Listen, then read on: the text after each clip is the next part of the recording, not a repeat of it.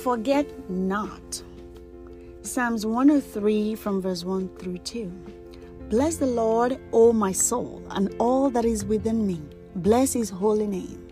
Bless the Lord, O my soul, and forget not all his benefits. Count your blessings, name them one by one. Count your blessings, see what God has done. Count your blessings, name them one by one, and it will surprise you what the Lord has done. One of my pastors once gave this analogy. If the things you were grateful for today were the only things that you get to keep till the following day, what are the things, people, experiences you will be grateful for today? We must not forget the blessings of God we'll enjoy every day. In the book Science of Getting Rich, the author, Wallace D. Wattles, wrote, "Faith is born of gratitude. The grateful mind continually expects good things, and expectation becomes faith."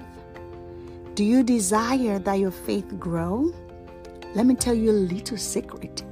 Living a life of gratitude is one of the ways by which one grows one's faith.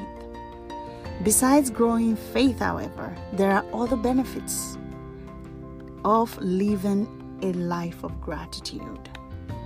One of them is improved mental health, your physical and psychological health as well. Being grateful improves your self-esteem too.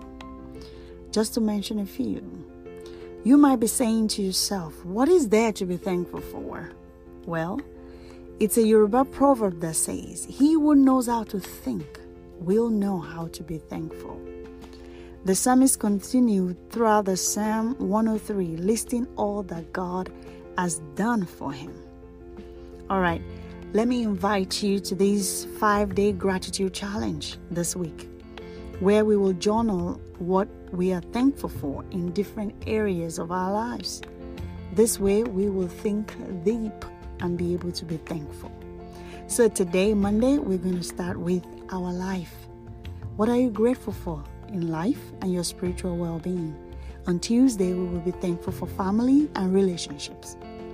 On Wednesday, day 3, we're going to be thankful for our career and businesses, what God has done. And on Thursday, we are going to be grateful for our finances, our money. And then on Friday, we're going to be thankful for our health.